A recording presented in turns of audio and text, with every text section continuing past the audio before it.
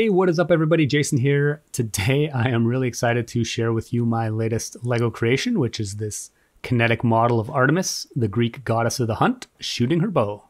It's all powered by a single crank at the base, which drives this sequence of pulling the bowstring and releasing it. And as you saw in the intro, it can actually fire an arrow, which I think is pretty cool. The arrow is just a piece of LEGO flex tube with a slit cut into the end of it so that it can be mounted on the bowstring.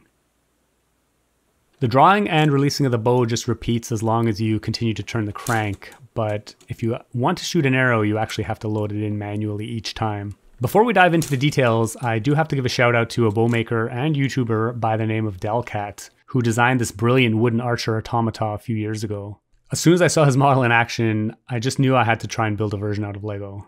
Of course, I wanted to dress it up a little bit as well, so I decided to theme it as Artemis.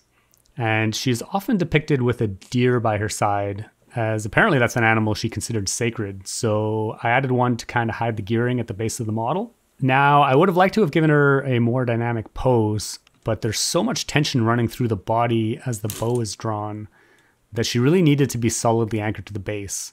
So she basically just got a simple straight-legged stance.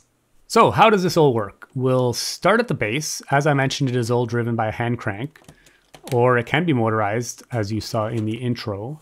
I actually designed the power source to be completely modular so that I can just pop out the hand crank module and swap in a power function motor, for example.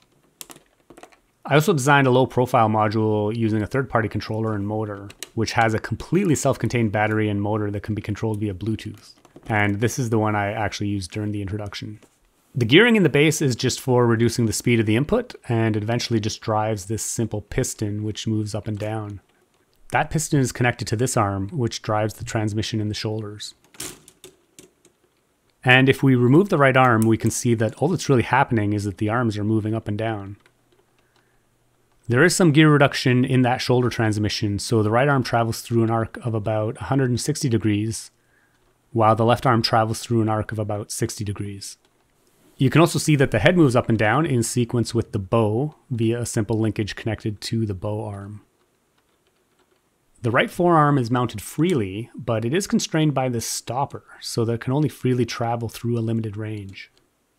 So as the right arm raises and the left arm lowers, this bar at the end of the right arm is pushed up into the bowstring. When the arms reverse direction, that bar gets caught on this half pin mounted on the string. So while the bow arm raises, the right arm will pull the string back.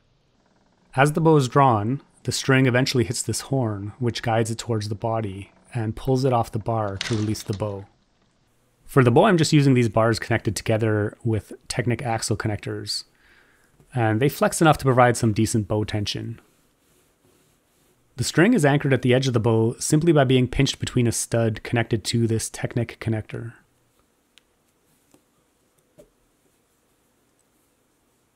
And the half pin is just held in place on the string by sticking a lipstick piece into it.